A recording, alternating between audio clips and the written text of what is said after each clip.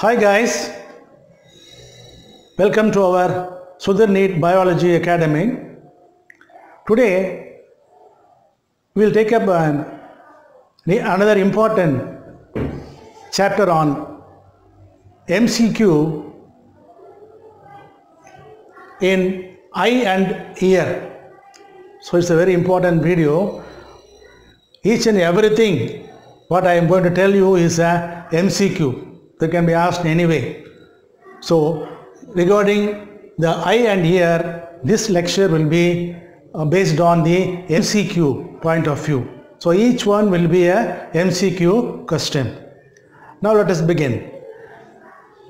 Let us take first the parts of eye and function. First, sclera, that is the outermost layer of the eye.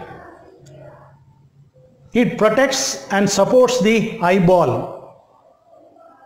So the function of sclera, the outermost layer of eye, is the protection and gives support to the eyeball. Number 2, cornea. The sclera in front of the eye becomes cornea. What is the function of cornea? That refracts the light rays. When the light falls on the eye, the cornea refracts the light rays. Number 3, choroid. So sclera is the outermost layer. Choroid is the second layer, middle layer. Function of choroid is absorption of light. The choroid layer absorbs the light. Then coming to ciliary body, so the choroid in front, it becomes ciliary body and iris. So what is the function of ciliary body? It holds the lens in position. By the ciliary bodies, the lens is in position. The ciliary body holds the eye lens in position. Number 2, it helps in accommodation of the eye to see the near objects and to see the far objects. It helps the eye for accommodation. Then iris. So iris is a part of this choroid layer, and it has got circular and radial muscles. This iris regulates the light entry. When the light comes, it regulates the light entry. Dark light or dim light or bright light, everything depends on the iris that regulates the light entry. And then pupil, that is the center part of the opening, small pupil that admits light. Through the pupil only the light can come into the eye. Then third layer, innermost layer, is retina. Retina contains the sensory receptors, rods and cones for sight. It is the layer of sight. So sclera, and then it forms cornea in front. Second layer choroid, it forms ciliary body and iris and pupil, and third layer retina. So up to this we have seen the functions. Now I told you the retina contains the sensory receptors. What are they? Rods and cones, rod cells and cone cells. The rods are responsible for the black and white vision. If you see in darkness, that is by the rods. Then what is the function of cones? Cones are responsible for color vision. So I already told you in my previous lecture that there are 3 basic colors. I told you that 3 basic colors combine to form the whole other colors. And then fovea. So fovea is the region of the retina actually where the cones are more, rods are absent, wherein the resolution of the sight will be the highest. So it is responsible for the acute vision. The brightest vision you can see in the fovea region where cones are present, rods are absent. And then what is the function of the eye lens? Eye lens is a convex lens. It refracts and focuses the light rays. When the light enters into the eye, the lens refraction takes place and it focuses the light rays on the retina. Then humors, aqueous humor and vitreous humor. So where are they present? Between cornea and the lens, before the aqueous humor, and between the lens and the retina you get the vitreous humor. What are the functions? They are the liquid-like, gel-like structures. They actually transmit light rays. Transmit the light rays.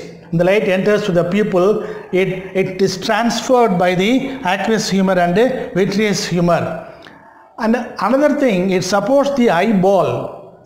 It maintains the vitreous humor, maintains the eye pressure and maintains the eyeball structure, supports the eyeball. And finally the optic nerve. The optic nerve transmits the impulses from retina to the brain. So it takes the impulses from the light impulses from the retina to the brain. So these are all the parts of the eye and their functions. Each one can be asked in the MCQ, right? So be clear. I hope it is clear that the parts of eyes and their functions. Each one can be asked in MCQ. So in this class, at least minimum 10 MCQs should be there. Then coming to next, parts of the ear and function. Coming to ear, there are three parts: one outer ear, middle ear and inner ear. The outer ear contains two parts, the pinna and the auditory canal. And then you must know the medium. The sound waves have to pass through. For that it needs a medium. Outer ear, for outer ear the medium is air. For middle ear the medium is also air, whereas in inner ear the medium is fluid. Through fluid it moves. Through perilymph and endolymph the waves are transmitted. Right, the pinna collects the sound waves. Our pinna collects the sound waves and the auditory canal filters the air. Then coming to the middle ear, it has got three parts, one tympanic membrane and then three ossicles, malleus, incus and stapes, and eustachian canal, that is also called as the auditory tube. The tympanic membrane actually is a part of outer ear and the middle ear. The auditory canal ends in the tympanic membrane. What is the function of tympanic membrane? It generates the sound waves. When the sound comes and hits the tympanic membrane, that generates the sound waves. And then touching the tympanic membrane, there are three ossicles: malleus touching the tympanic membrane and stapes touching the oval window of the inner ear. So these three ossicles, malleus, incus and stapes, they amplify the sound waves. The function of the ossicles is to amplify the sound waves. And then eustachian canal, auditory tube, that is for the equalization of air pressure. That equalizes the air pressure. So these three are the parts of the middle ear and their function. Coming to the inner ear, it has got three parts: semicircular canals, vestibules and cochlea. One, semicircular canals. There are three semicircular canals.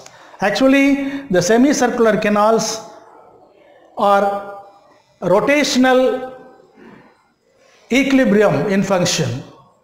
They are for the equilibrium. They are for the balancing of body, for rotational equilibrium.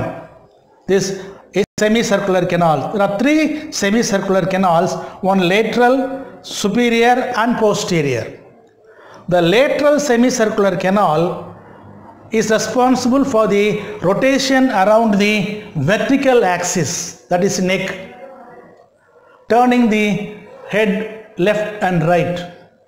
So this lateral semicircular canal in the ear is responsible for the rotation around the vertical axis. Neck, for example, turning the neck right and left. That is by the lateral semicircular canal.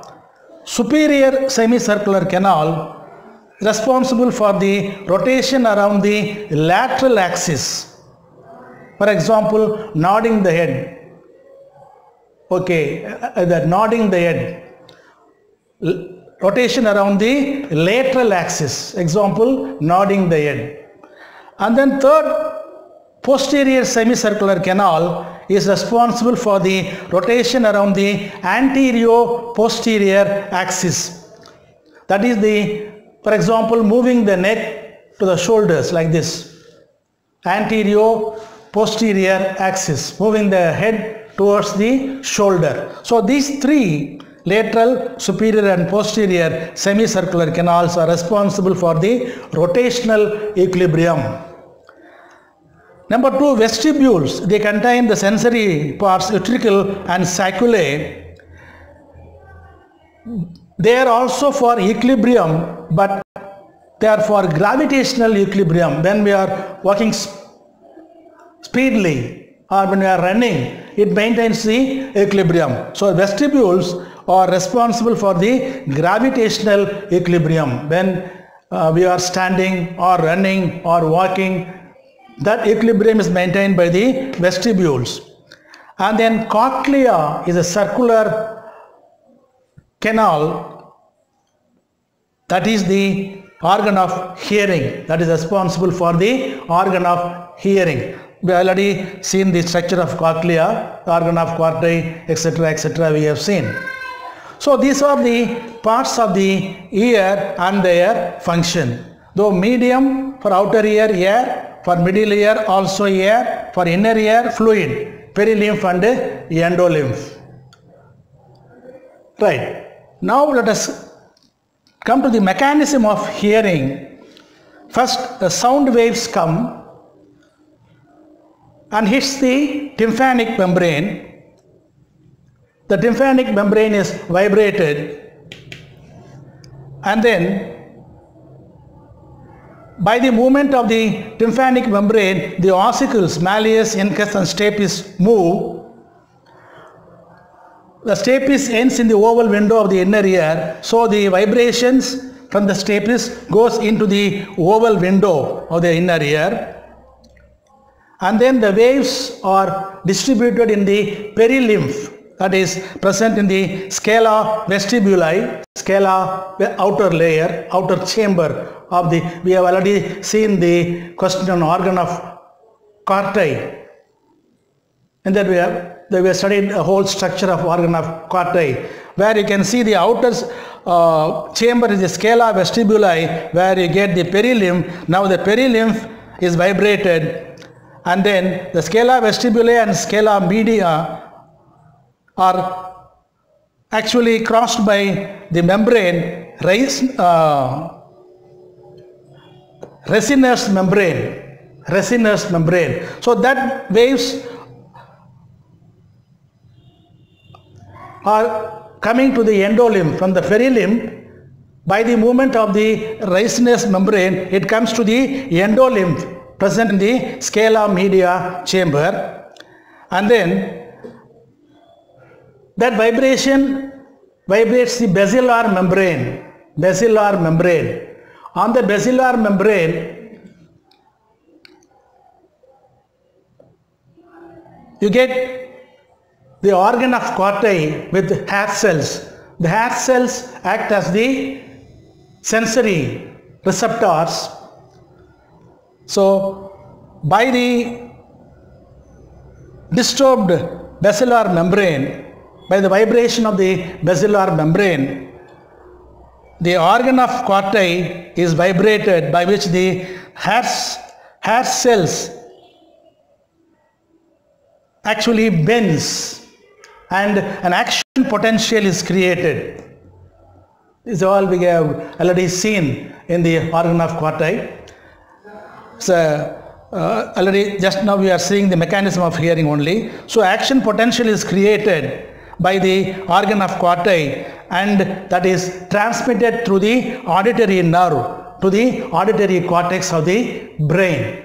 So once again repeat for our convenience, sound waves come and hit the vibrate the tympanic membrane, and then three ossicles, malleus, incus and stapes, also vibrate, and then that vibration enters to the oval window into the inner ear, and then waves in the perilymph, in the scala vestibuli, and then waves in the endolymph by the resinous membrane, and then finally the basilar membrane is disturbed and vibrated. On the basilar membrane, the organ of quarti with the cells, the auditory receptors are disturbed, by which an action potential is created. That action potential is taken or transmitted by the auditory nerve to the cerebral cortex of the brain, and then brain knows and hears the sound. This is the mechanism of hearing. So we have seen the parts of eye and their function, the parts of ear and their function, and the medium of medium of transmission of sound waves for outer ear, middle ear, inner ear. So inner ear, outer ear, ear, middle ear, ear. Inner ear, you must remember the medium is fluid, perilymph and endolymph in the organ of quarti. And then we have seen the mechanism of hearing. So this video is a very important video regarding the eye and ear for the MCQ point of view. Each one will be a MCQ question. I told you minimum 10 to 15 MCQs can be asked in this chapter or in this video, from this video. Okay, so I hope we have covered everything regarding the parts of eye and their function, parts of ear and the function, and the mechanism of hearing. I hope let us meet in the next video. Till then, thank you very much.